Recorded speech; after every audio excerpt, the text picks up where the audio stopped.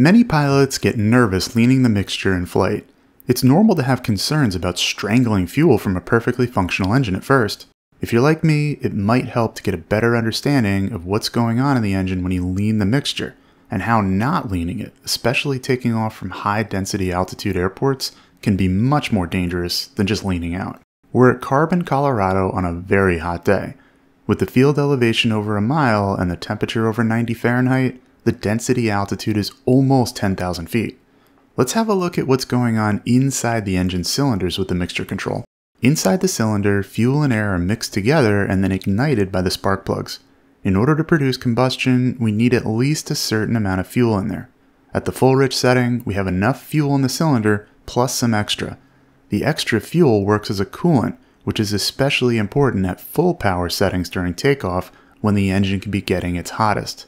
In fact, most engines will have an extra boost of fuel when the throttle is moved to its full setting, for just this reason. This all works pretty well close to sea level, where the air is dense. But up at altitude, and especially at high density altitude environments, there are fewer air molecules in that cylinder, so the mixture becomes excessively rich. We have enough fuel, but not enough air to produce combustion. Think of covering a candle with a glass. You're starving the fire of oxygen and it'll eventually go out. Leaning the mixture reduces the amount of fuel molecules to match the lesser amount of air molecules in the cylinder. So by reducing the fuel in the cylinder, we can actually increase the power output. So here in Colorado, if we attempt to take off at full rich, which us sea-level pilots are taught to do, we develop reduced power. Standing here stationary with our feet on the brakes, we develop about 1900 RPM, barely enough for a takeoff. Releasing the brakes, we start lumbering down the runway. With air moving over the propeller now, it's able to windmill and spin a bit faster, which does actually increase our power output a bit. Still, we struggle to even reach 2000 RPM. We don't reach rotation speed until we're basically at the opposite end of the runway, and then, climbing into the thin air, we don't have the power or performance to outclimb the terrain in front of us. We sort of envy that truck in front of us that's faring better than we are. It's a recipe for disaster.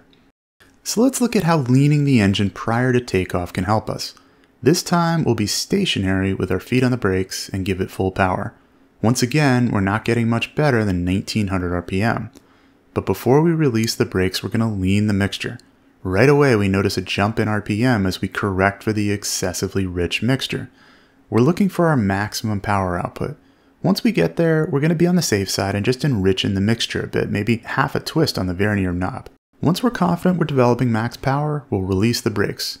We're still pretty sluggish getting off the runway, and this is a far from ideal environment to attempt to take off like this, but the leaned out mixture gives us a fighting chance at least to get airborne with enough runway to spare, make a positive rate of climb, and get high enough to make a turnout to avoid terrain.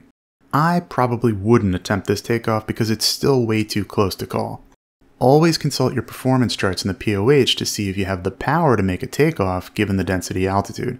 I recommend that anytime you're in conditions that you'll be developing less than 75% brake horsepower, you first lean out the engine before takeoff to generate max power. Hopefully you'll be able to see now that a leaned out engine isn't something to be afraid of, and at high altitude conditions can actually significantly increase your aircraft performance. Check out Flight Insight, Private Pilot Ground School, and our other great courses today at the link here and in the description.